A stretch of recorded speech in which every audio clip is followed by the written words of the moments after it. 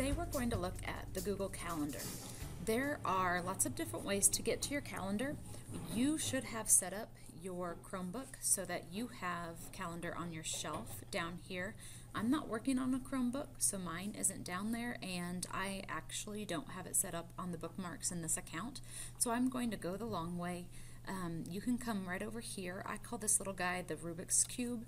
Other people have called it a tic-tac-toe board. I think everybody just makes up a name for it, but it's right here. You click and you can go to Calendar, and this will bring up your Google Calendar. Like I said, lots of different ways. You can go in through Classroom, you can go in through your apps, but this brings up your calendar. This will be the first view that you see. It defaults to the week view. You can change the view to however you prefer to see it. I usually keep mine on the week view, but you can change it to a daily, a week, a month, 4-day, or agenda. The agenda is way crowded for me, but lots of different ways that you can look at it. I'm going to go ahead and change it back to a week view. What we have on here, the stuff here at the top, are things that are happening all day long. So I have some assignments posted, and another teacher has an assignment up here. Your classes are all going to be color coded. I found, like, my banner on my classroom is brown, so that's why my class is brown.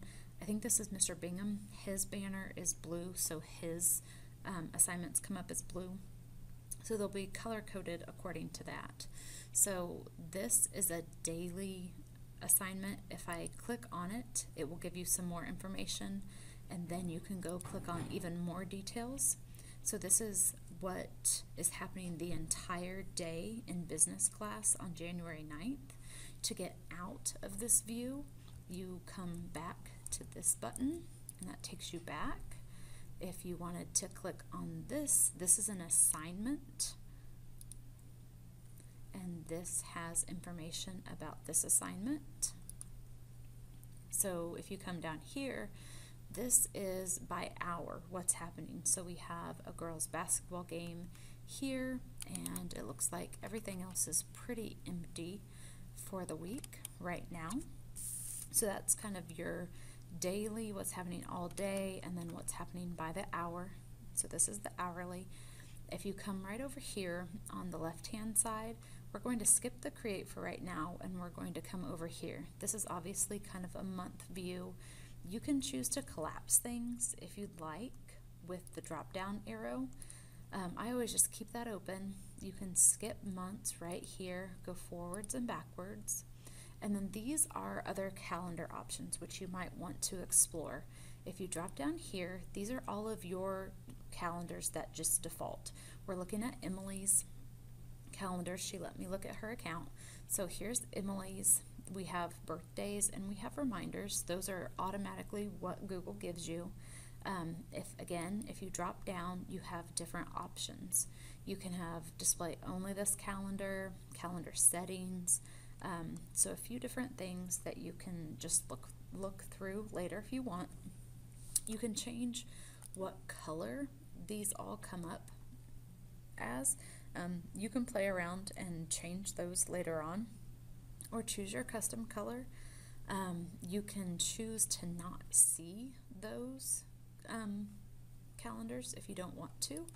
The ones that we're going to look at are your classroom calendars. If you click down here, these are all of the classes that Emily is enrolled in. So she has one for 6B, which is her business class, automation and robotics. She has her holidays, Miss Nobert, and yearbook. So she has all of these classes. If she clicked here, it would take off the business classes.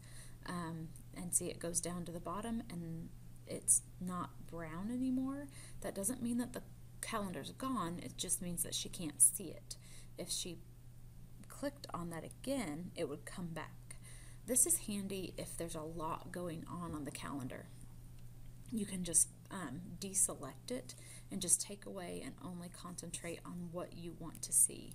So you can deselect that class or put it back on there.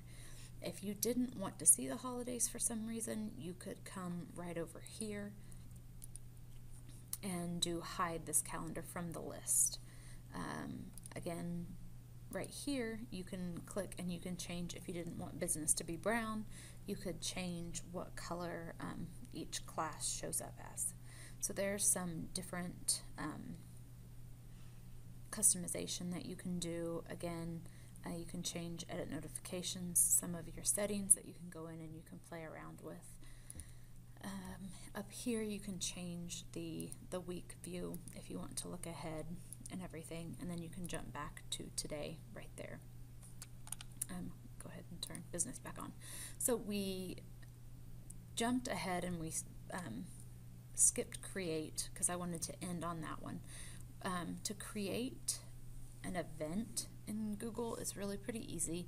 To go in the long way, you're just going to click on it, and the first thing is to give the event a title. So you're just going to title it whatever you want, and then everything else is really pretty self-explanatory. You give it a date, you give it a time, and then this is right here.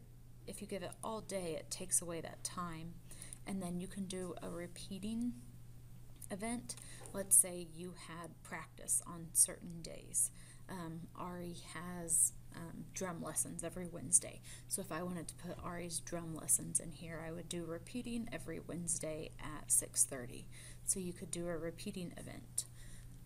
The location, if you wanted to, you can change what calendar you want to put this on. You can add your description and customize it however you want. If you want a notification, so say you want to study for a business quiz, you can do study for business quiz.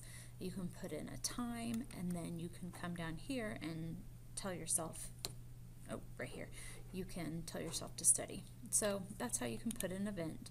I'm going to tell it to discard and come back out here. This little arrow is a quick event. If you are quick add, if you click right here, you can just type in, like their examples, dinner with Michael, 7 p.m. tomorrow. You type all that in and add, and it will go ahead and add that in for you. So it's an easy way to go ahead and add that real quick. So that is a fast intro into Google Calendar. We are going to use that to keep track of all of our assignments, what's going on in all of our different classes, and keep ourselves organized.